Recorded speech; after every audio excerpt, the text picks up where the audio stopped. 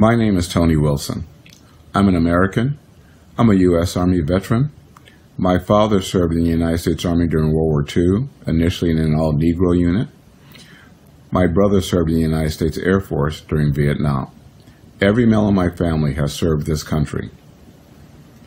I was a Republican for 36 years. My father was a Republican.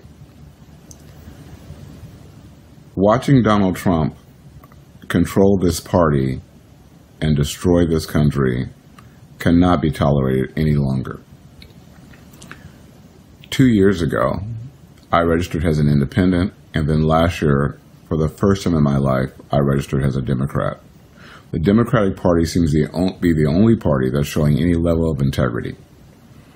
Donald Trump has spit in the faces of our allies, has denigrated our veterans and our active duty military. I cannot and will not watch as he continues to destroy this country and give him my vote. So I will be voting for Joe Biden. I believe that Vice President Biden loves this country and its people. I believe the Democratic Party is the only party that seems to have any integrity at this point. As this pandemic rages, we need to have leadership in the Oval Office that will do the right thing. Donald Trump is not that leadership. He is not that person. He needs to go back to the golf course.